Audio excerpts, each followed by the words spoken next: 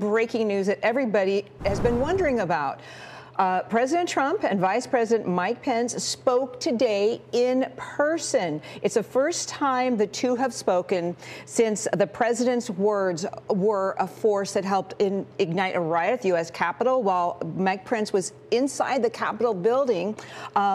He was presiding over the formal affirmation of Joe Biden's election, his victory, I should say.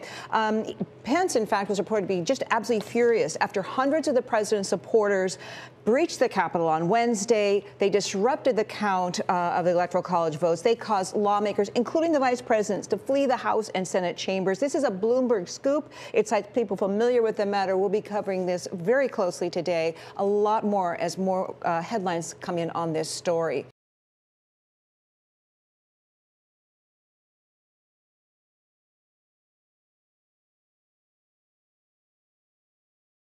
The biggest stories the moment they happen from around the globe. Subscribe to Bloomberg Quick Take now for insight in an instant.